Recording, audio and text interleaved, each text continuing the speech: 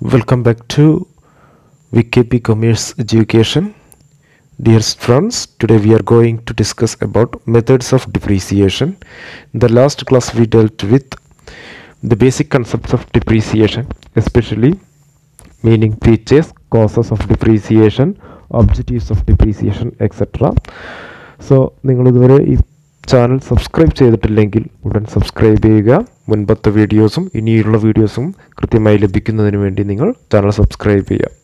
Bell icon enable ചെയ്യുകയും ചെയ്യുക. നമ്മൾ ഡിസ്കസ് ചെയ്യാൻ പോകുന്ന പ്രധാന മെത്തേഡ് സ്ട്രൈറ്റ് ലൈൻ മെത്തേഡാണ്. അപ്പോൾ ഏതൊക്കെയാണ് മെത്തേഡ്സ് ഓഫ് ഡെപ്രീസിയേഷൻ എന്ന് പറഞ്ഞു പോവാം. ഇനി അടുത്ത വീഡിയോസിൽ ഇതിൻ്റെ തുടർച്ചയായിട്ട് നമ്മൾ റിട്ടേൺ ഡൗൺ വാല്യൂ മെത്തേഡ്, അതുപോലെ തന്നെ annuity method, depreciation fund method, revaluation method തുടങ്ങിയവ ഡിസ്കസ് ചെയ്യുന്നതായിരിക്കും. അപ്പോൾ ഇന്ന് നമ്മൾ ഡിസ്കസ് ചെയ്യപ്പെടുന്നത് സ്ട്രൈറ്റ് ലൈൻ മെത്തേഡിനെ കുറിച്ചാണ്. Straight line method, what is straight line method എന്ന് ആദ്യമായി നോക്കാം. അതിന് മീനിങ് ആയിട്ട് പറയപ്പെടുന്നുണ്ട്. SLM, straight line method is a fixed percentage of original value of the asset is written off every year. എല്ലാ വർഷവും എന്ത് ചെയ്യുന്നുണ്ട്, ഒരു ഫിക്സഡ് പെർസെൻറ്റേജ് ഒറിജിനൽ വാല്യൂയിൽ നിന്ന് റൈറ്റ് ഓഫ് ചെയ്യപ്പെടുന്നുണ്ട്. നമ്മളൊന്ന് കഴിഞ്ഞ ക്ലാസ്സിൽ പഠിച്ചതാണ്. Depreciation is related to fixed asset ആണ്. Fall in the value of fixed asset, diminishing the value of fixed asset, or declining the value of fixed asset gradually. ഇതാണ് എന്ത്, depreciation. Due to wear, tear, obsolescence, passage of time, exhaustion തുടങ്ങിയിട്ടുള്ള വ്യത്യസ്തമായ കാരണങ്ങൾ കൊണ്ട് depreciation സംഭവിക്കുന്നുണ്ട്. അപ്പോൾ അതിലൊരു മെത്തേഡാണ് ഡിപ്രീസിയേഷൻ കാണുന്നതിനുള്ള അല്ലെങ്കിൽ ഡിപ്രീസിയേഷൻ ചാർജ് ചെയ്യുന്നതിനുള്ള ഒരു മെത്തേഡാണ് സ്ട്രൈറ്റ് ലൈൻ മെത്തേഡ് എന്ന് പറയുന്നത്. അപ്പോൾ സ്ട്രൈറ്റ് ലൈൻ മെത്തേഡ് പറയുന്നത് ഒരു ഫിക്സഡ് പെർസെൻറ്റേജ്, ഫിക്സഡ് അസറ്റിൻ്റെ ഒരു ഫിക്സഡ് പെർസെൻറ്റേജ് എന്ത് ചെയ്യാണ്, ഓരോ വർഷവും കോൺസ്റ്റൻ്റ് ആയിട്ട് കുറഞ്ഞ് അല്ലെങ്കിൽ റൈറ്റ് ഓഫ് ചെയ്യപ്പെടുന്ന പ്രക്രിയയാണ് സ്ട്രൈറ്റ് ലൈൻ മെത്തേഡിൽ ഉള്ളത് എന്നുള്ളതാണ്. സ്ട്രൈറ്റ് ലൈൻ മെത്തേഡിൽ എന്ത് ചെയ്യുന്നുണ്ട്, reduce the asset account to നിൽ. നമുക്ക് എന്ത് ചെയ്യാം, തീരെ ഇല്ലാതെ സീറോയിലോട്ട് ഒരു അസറ്റ് അക്കൗണ്ടിനെ റൈറ്റ് ഓഫ് ചെയ്ത് കൊണ്ടുവരാനും, or to it scrap value അല്ലെങ്കിൽ സ്ക്രാപ്പ് വാല്യൂവിലോട്ട് അതിനെ റൈറ്റ് ഓഫ് ചെയ്യാനും സ്ട്രൈറ്റ് ലൈൻ മെത്തേഡ് ഉപയോഗിച്ച് ചെയ്യാവുന്നതാണ്. At the end of the estimated life of the asset, either the assets value will be zero or the it's to scrap value, scrap വാല്യൂവിലേക്ക് അതിനെ കൊണ്ടുവരാം എന്നുള്ളതാണ്. അപ്പോൾ അവിടെ സംഭവിക്കുന്നത് എന്താണ്, ഒരു നിർദ്ദിഷ്ട വർഷം, നിർദ്ദിഷ്ട കാലാവധി മാത്രമുള്ള ഒരു അസറ്റിന് അതിൻ്റെ വർഷാവസാനം കിട്ടുന്ന സ്ക്രാപ്പ് വാല്യൂവിലേക്ക് അതിനെത്തിച്ചേരുന്ന വിധം ഒരു ഫിക്സഡ് പെർസെൻറ്റേജ് ഡിപ്രീസിയേഷൻ ഓരോ വർഷവും എന്ത് ചെയ്യാണ്, ചാർജ് ചെയ്യപ്പെടുകയാണ് ഇവിടെ സംഭവിക്കുന്നത് എന്നുള്ളതാണ്. കോൺസ്റ്റൻ്റ് ആയിരിക്കും, ഒരു സെർട്ടൈൻ പെർസെൻറ്റേജ് ആയിട്ടുള്ള ഡിപ്രീസിയേഷൻ, ഒരു സർട്ടൻ എമൗണ്ട് കോൺസ്റ്റൻ്റ് ആയിട്ട് ചാർജ് ചെയ്യും. Depreciation charge for each year is constant. ഓരോ വർഷവും കോൺസ്റ്റൻ്റ് ആയിട്ട് തന്നെ എന്ത് ചെയ്യപ്പെടുന്നുണ്ട്, ചാർജ് ചെയ്യപ്പെടുന്നുണ്ട് എന്നുള്ളതാണ്. സ്ട്രൈറ്റ് ലൈൻ മെത്തേഡ് പറ്റിയുള്ള മറ്റൊരു വസ്തുതയാണ്, if depreciation is plotted annually on A graph paper and joined together we will get A straight line. എന്തുകൊണ്ടാണ് സ്ട്രൈറ്റ് ലൈൻ മെത്തേഡ് എന്നുള്ള പേര് ഇതിന് വരാനുള്ള കാരണം? അതിൻ്റെ പ്രധാന കാരണം എന്ന് പറയുന്നത്, ഡിപ്രീസിയേഷൻ ഒരു സെർട്ടൈൻ ഫിക്സഡ് ആയിട്ടുള്ള എമൗണ്ട് ഓരോ വർഷവും സെയിം കോൺസ്റ്റൻ്റ് ആയിട്ട് ഓരോ വർഷവും എന്ത് ചെയ്യാണ്, ചാർജ് ചെയ്യപ്പെടുകയാണ് എന്നുള്ളതാണ്. അതുകൊണ്ട് തന്നെ നമ്മൾ അതൊരു ഗ്രാഫ് പേപ്പറിൽ OX axis OY axis plot ചെയ്ത് കഴിഞ്ഞാൽ year by same amount plot ചെയ്ത് അവ തമ്മിൽ ജോയിൻ ചെയ്ത് ഒരു ലൈൻ വരച്ച് കഴിഞ്ഞാൽ we will get A straight line. അതുകൊണ്ടാണ് ഇതിനെ സ്ട്രൈറ്റ് ലൈൻ മെത്തേഡ് എന്ന് പറയാനുള്ള കാരണം. അപ്പോൾ എന്തൊക്കെ നമ്മളിന്ന് പഠിച്ചു, straight line method is A fixed percentage of original value of the asset is written of every year. ഒരു സെർട്ടൈൻ പെർസെൻറ്റേജ് ഓരോ വർഷവും എന്ത് ചെയ്യപ്പെടുന്നുണ്ട്, റൈറ്റ് ഓഫ് ചെയ്യപ്പെടുന്നുണ്ട് എന്നുള്ളതാണ്. Reduce the asset account to the നിൽ or it's to scrap value. Asset അക്കൗണ്ടിനെ പൂജ്യത്തിലേക്കോ scrap വാല്യൂവിലേക്കോ right of ചെയ്യാൻ, ഓരോ വർഷവും റൈറ്റ് ഓഫ് ചെയ്യാൻ സഹായിക്കുന്ന ഒരു മെത്തേഡാണ് straight line method. Every year എന്ത് ചെയ്യുന്നുണ്ട്, ഒരു കോൺസ്റ്റന്റ് എമൗണ്ട് ഡിപ്രീസിയേഷൻ ആയിട്ട് ചാർജ് ചെയ്യപ്പെടുന്നുണ്ട് എന്നുള്ളതാണ്. ഈ ഡിപ്രീസിയേഷൻ മെത്തേഡിനെ സ്ട്രൈറ്റ് ലൈൻ എന്ന് പറയാനുള്ള കാരണം, ഒരേ എമൗണ്ട് എല്ലാ വർഷവും കൃത്യമായി ഡിഡക്റ്റ് ചെയ്യുന്ന കാരണമാണ് സ്ട്രൈറ്റ് ലൈൻ മെത്തേഡ് എന്ന് പറയുന്നത്. Okay, Then certain facts about SLM. ഈ ഒരു ഗ്രാഫ് നിങ്ങൾക്ക് അല്ലെങ്കിൽ ഒരു ഗ്രാഫിക്കൽ റെപ്രസെൻറ്റേഷൻ അല്ലെങ്കിൽ ഒരു ഇമേജ് പിക്ചർ നിങ്ങൾക്ക് കാണുമ്പോൾ തന്നെ എന്താണ് സ്ട്രൈറ്റ് ലൈൻ മെത്തേഡ് എന്നുള്ളത് കൃത്യമായിട്ട് കാണാൻ കഴിയും. Okay, fixed percentage on original cost. Original കോസ്റ്റിൻ്റെ മുകളിൽ ഫിക്സഡ് പെർസെൻറ്റേജ് എല്ലാ വർഷവും ഡിഡക്റ്റ് ചെയ്യപ്പെടുന്നു. അവിടെ ഡിപ്രീസിയേഷൻ കാൽക്കുലേറ്റ് ചെയ്യുന്നത് കോസ്റ്റ്, ഒറിജിനൽ കോസ്റ്റ് പറയുന്നത് original cost plus installation charge ഉണ്ടെങ്കിൽ അത് ആഡ് ചെയ്യണം, less scrap value divided by life ചെയ്ത് കഴിഞ്ഞാൽ ഒരു വർഷത്തെ ഡിപ്രീസിയേഷൻ വളരെ സിമ്പിളായിട്ട് സ്ട്രൈറ്റ് ലൈൻ മെത്തേഡ് പ്രകാരം നമുക്ക് കാൽക്കുലേറ്റ് ചെയ്യാം.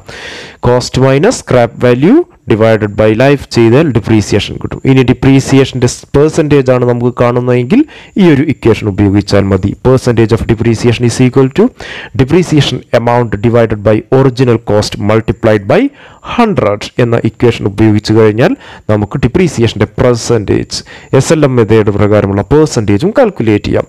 ഇതിന് ഇനി മറ്റു പേരുകളുണ്ട്. ഫിക്സഡ് ഇൻസ്റ്റാൾമെൻറ്റ് മെത്തേഡ് എന്ന് ഇതിനെ പൊതുവെ വിളിക്കും. അപ്പോൾ നിങ്ങൾ ക്വസ്റ്റ്യൻ പേപ്പറിൽ ഫിക്സഡ് ഇൻസ്റ്റാൾമെൻറ്റ് മെത്തേഡ് എന്ന് കേൾക്കുമ്പോൾ പെട്ടെന്ന് പേടിക്കാൻ പാടില്ല. It is straight line method. Fixed instalment method എന്ന് പേര് വരാനുള്ള പ്രധാന കാരണം എന്തുകൊണ്ടാണ്? ഫിക്സഡ് ആയിട്ടുള്ള ഒരു എമൗണ്ട് ഓരോ വർഷവും കോൺസ്റ്റൻ്റ് ആയിട്ട് റെഡ്യൂസ് ചെയ്യപ്പെടുന്നത് കാരണമാണ് ഫിക്സഡ് ഇൻസ്റ്റാൾമെൻറ്റ് മെത്തേഡ് എന്നതിനെ വിളിക്കുന്നത്. ഒറിജിനൽ കോസ്റ്റ് മെത്തേഡ് എന്നും ഇതിന് വിളിക്കപ്പെടുന്നുണ്ട്. അതിൻ്റെ കാരണം എന്താണ്? ഒറിജിനൽ കോസ്റ്റ് എന്നാണോ മേടിച്ചിട്ടുള്ളത് വാങ്ങിയ ആ വർഷത്തെ കോസ്റ്റിൻ്റെ മുകളിലാണ് ഡിപ്രീസിയേഷൻ ചാർജ് ചെയ്യപ്പെടുന്നത്. അതുകൊണ്ട് തന്നെ ഒറിജിനൽ കോസ്റ്റ് മെത്തേഡ് എന്നും പറയപ്പെടുന്നുണ്ട്. മറ്റൊരു പേരാണ് സെയിം ത്രൂ ഔട്ട്. മറ്റൊരു പേരല്ല, മറ്റൊരു വസ്തുതയാണ് എന്ത്? Same through out the life അതിൻ്റെ ഒരു ലൈഫ് എത്രയാണോ, estimated life span of time എത്രയാണോ അത്രയും കാലം എന്തായിരിക്കും സ്ട്രൈറ്റ് ലൈൻ മെത്തേഡ് പ്രകാരം ഒരേ എമൗണ്ട് തന്നെയായിരിക്കും ഡിപ്രീസിയേഷൻ ചാർജ് ചെയ്യപ്പെടുന്നത് എന്നുള്ളതാണ്. ഇത്രയും കാര്യങ്ങൾ കൃത്യമായി അറിയാമെങ്കിൽ നിങ്ങൾക്ക് എന്താണ് സ്ട്രൈറ്റ് ലൈൻ മെത്തേഡ് നിങ്ങൾ പഠിച്ചു എന്നുള്ളതാണ്. അപ്പോൾ ഒരു മാർക്കും നിങ്ങൾക്ക് ഇതിൻ്റെ ഭാഗമായിട്ട് മിസ്സാവില്ല എന്നുള്ളതാണ്. ഇനി വരാൻ ചോദിക്കാൻ സാധ്യതയുള്ള മറ്റൊരു ഭാഗമാണ് എന്ത്? Merits and demerits of straight line method. First of all, let us discuss about merits of straight line method or fixed installment method. First one, it is very easy to understand or very simple to understand and easy to apply. വളരെ ലളിതമായിട്ട് മനസ്സിലാക്കാനും അതുപോലെ തന്നെ വളരെ ലളിതമായിട്ട് apply ചെയ്യാനും പ്രാക്ടിക്കലായിട്ട് വളരെ പെട്ടെന്ന് തന്നെ അപ്ലൈ ചെയ്യാനും കഴിയും എന്നുള്ളതാണ്. കോംപ്ലിക്കേഷൻസ് വളരെ കുറവാണ്. It can write down an asset to സീറോയിലേക്ക് ഒരു അസറ്റിനെ റൈറ്റ് ഓഫ് ചെയ്യാൻ കഴിയുന്ന ഒരു മെത്തേഡാണ് എന്ത്? ഈ പർട്ടിക്കുലർ ആയിട്ടുള്ള straight line method. Suitable for the assets have fixed life. ഒരു ഫിക്സഡ് ആയിട്ടുള്ള ലൈഫുള്ള സ്യൂട്ടബിൾ ആയിട്ടുള്ള ഒരു മെത്തേഡാണ് എന്ത്? സോ ഫിക്സഡ് ആയിട്ടുള്ള ഒരു അസറ്റിന് ഒരു suitable for the assets have fixed ലൈഫുള്ള അസറ്റുകളെ right of ചെയ്യപ്പെടുന്നതിന് ഏറ്റവും മികച്ച മെത്തേഡ് അല്ലെങ്കിൽ ഏറ്റവും മികച്ച മാർഗമാണ് എന്ത്? സ്ട്രൈറ്റ് ലൈൻ മെത്തേഡ് എന്ന് പറയുന്നത്. ഓക്കെ, മറ്റൊന്ന് പറയുന്നത് ഡീമെറിറ്റ്സ് ആയിട്ട് പറയുന്നത്. അപ്പോൾ മെറിറ്റ് ഉണ്ടെങ്കിൽ സ്വാഭാവികമായിട്ടും എന്തുണ്ടായിരിക്കാം? ഡീമെറിറ്റ്സ് ഉണ്ടായിരിക്കാം. അഡ്വാൻറ്റേജസ് ഉണ്ടെങ്കിൽ ഡിസ്അഡ്വാൻറ്റേജസ്, പ്രോസ് ഉണ്ടെങ്കിൽ കോൺസും ഉണ്ട്. ഫസ്റ്റ് വൺ, കോൺസ്റ്റന്റ് ഡിപ്രീസിയേഷൻ ആണ് ചാർജ് ചെയ്യപ്പെടുന്നത്.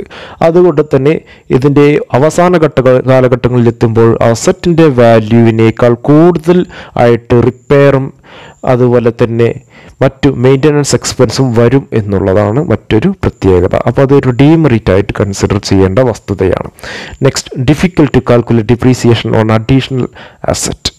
അതേ ബ്ലോക്ക് ഓഫ് അസറ്റ് വീണ്ടും പർച്ചേസ് ചെയ്യുകയാണെങ്കിൽ ഡിപ്രീസിയേഷൻ കാൽക്കുലേഷൻ എന്ത് ചെയ്യും? കുറച്ച് കോംപ്ലിക്കേഷൻ ആകും എന്നുള്ളതാണ് രണ്ടാമത്തെ ഡീമെറിറ്റ്.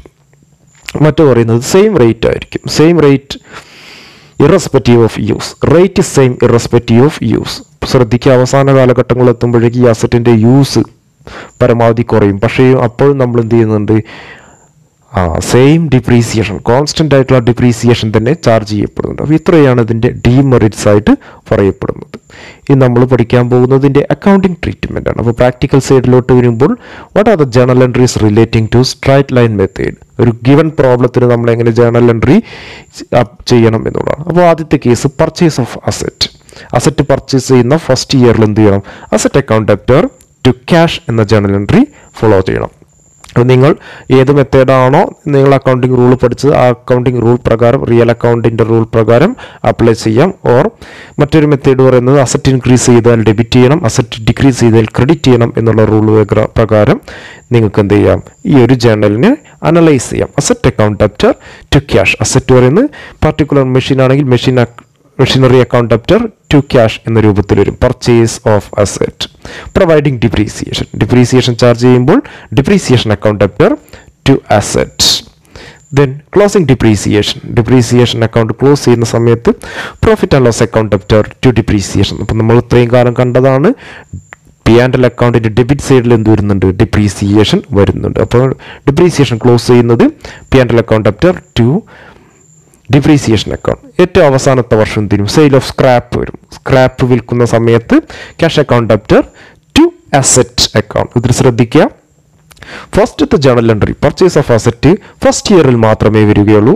ലാസ്റ്റത്തെ ജേണൽ എൻട്രി എന്നാണോ ആ അസറ്റിൻ്റെ ഉപയോഗം കഴിഞ്ഞതിന് ശേഷം സ്ക്രാപ്പ് വിൽക്കുന്നത് ആ സമയത്ത് മാത്രമേ ഈ ഒരു പർട്ടിക്കുലർ ആയിട്ടുള്ള ലാസ്റ്റ് എൻട്രിയും വരുള്ളൂ. സെക്കൻഡ് എൻട്രിയും തേർഡ് എൻട്രിയും അതിൻ്റെ ത്രൂ ഔട്ട് ദ ലൈഫിൽ കണ്ടിന്യൂ ചെയ്യും. ഫസ്റ്റ് ഇയർ മുതൽ ലാസ്റ്റ് ഇയർ വരെ സെക്കൻഡ് എൻട്രിയും തേർഡ് എൻട്രിയും കണ്ടിന്യൂ ചെയ്യും എന്നുള്ളത് മറക്കാതിരിക്കുക. ഓക്കെ, ഒരു ഇല്ലസ്ട്രേഷൻ തരികയാണ്. Original cost of machinery 10,000. Date of acquisition 1st January 1990. Estimated life 4 years. Scrap value 2000. Provide depreciation on fixed installment method, that is straight line method. Prepare machinery account and depreciation account for 4 years. ഇത്രയാണ് question തോന്നിട്ടുള്ളത്. Original cost of machinery എന്ന് പറയുന്നത് 10,000 രൂപയാണ്. Date of acquisition 1/1/1990 ആണ്. Estimated life 4 years ആണ്.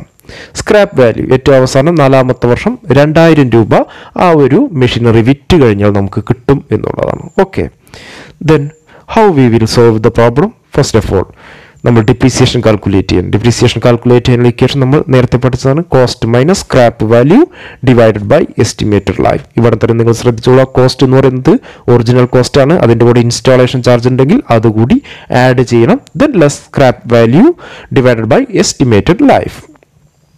Depreciation is equal to 10,000 minus scrap value 2,000 divided by estimated life. നമ്മൾ ക്വസ്റ്റ്യനിൽ കണ്ടു 4 വർഷത്തെ എസ്റ്റിമേറ്റഡ് ലൈഫ് ഉണ്ട്.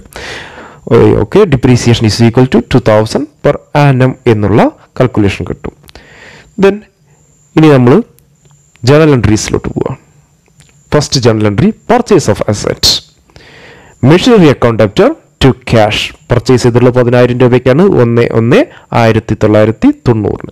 രണ്ടാമത്തെ journal entry providing depreciation account debtor to machinery 2,000 rupees. 31st December 1990 ആ വർഷത്തിൻ്റെ എൻഡിൽ നമ്മൾ എന്തു ഡിപ്രീസിയേഷൻ ചാർജ് ചെയ്തു. Next closing depreciation P&L account debtor to depreciation account 31st December 1990. Then ഇനി എന്ത് ചെയ്യണം? Second and third entry will continue for 1991, 92, 93 and 94. Fourth entry will be only once at the end of the year. അപ്പോൾ ശ്രദ്ധിച്ചോളുക, second and third entry will continue. എന്ത് ചെയ്യുന്നുണ്ട്? 1991, 92, 93, 94 എന്ത് ചെയ്യുന്നുണ്ട്? സെക്കൻഡും തേർഡും entries continue ചെയ്യുന്നതായിരിക്കും. ഫോർത്ത് എൻട്രി മാത്രം എന്ത് ചെയ്യും? ലാസ്റ്റ് ഇയറിൽ മാത്രമേ വരികയുള്ളൂ. That is sale of scrap is equal to cash account debtor 2,000 to machinery account 2,000. That is 31st December 1994. Okay. അപ്പോൾ ഇത്രയും ജേണൽ എൻട്രി എന്താണ് നിങ്ങൾ എഴുതാം. ഫസ്റ്റത്തെ journal entry purchase of asset ആണ്. ദെൻ സെക്കൻഡും തേർഡ് എൻട്രി കണ്ടിന്യൂ ചെയ്യണം. സെക്കൻഡ് ഇയറിലും തേർഡ് ഇയറിലും ഫോർത്ത് ഇയറിലും കണ്ടിന്യൂ ചെയ്യണം. ദെൻ അതിന് ശേഷം എന്ത് ചെയ്യണം? ഏറ്റവും ലാസ്റ്റ് ഇയറിൽ മാത്രമാണ് 4ാമത്തെ ജേണൽ എൻട്രി വരുന്നത്. Cash account debtor to machinery account continue ചെയ്തതിന് ശേഷം എന്ത് ചെയ്യുക? നിങ്ങൾ ആ ജേണൽ എൻട്രീസ് പോസ്റ്റ് ചെയ്ത് കഴിഞ്ഞാൽ മെഷീനറി അക്കൗണ്ടും അതുപോലെ തന്നെ ഡിപ്രീസിയേഷൻ അക്കൗണ്ടും